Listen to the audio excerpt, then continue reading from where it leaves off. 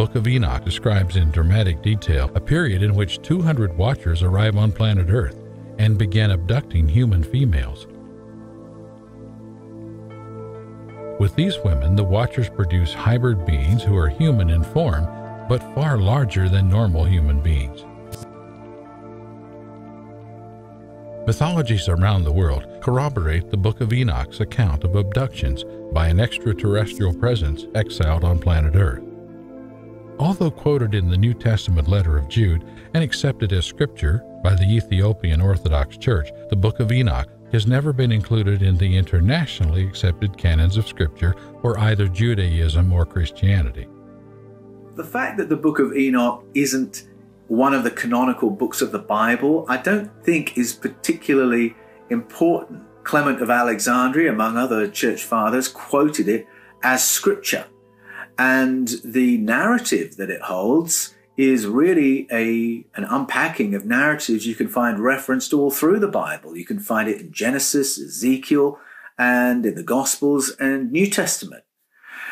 Its story of 200 watchers coming and interbreeding with human beings and producing giants, that's a narrative that's in the Bible, and you can go all around the world and it repeats in mythologies from every culture. You can find it in the Mesoamerican story, you can find it in African stories. You can go to Greece, go to India, go to the Nordic countries. You can go anywhere on the planet, and that story of abductions and interbreeding with another kind of being that came from the sky repeats over and over again.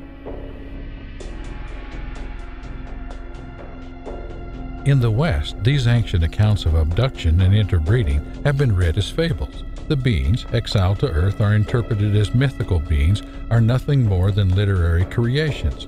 Some interpret the Watchers and the Mamiwota people as spiritual beings rather than a species like ourselves. But this explanation fails to account for the narrative of interbreeding. Many of the Christian and shamanic traditions of Africa take a more concrete view. These beings, these watchers, as the Book of Enoch calls them, are described as physical creatures just as much as we are. They have powers that set them apart from human beings. They can travel great distances with great rapidity, maybe interdimensionally.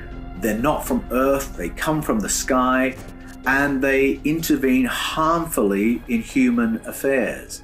And that includes the stories of abduction and interbreeding.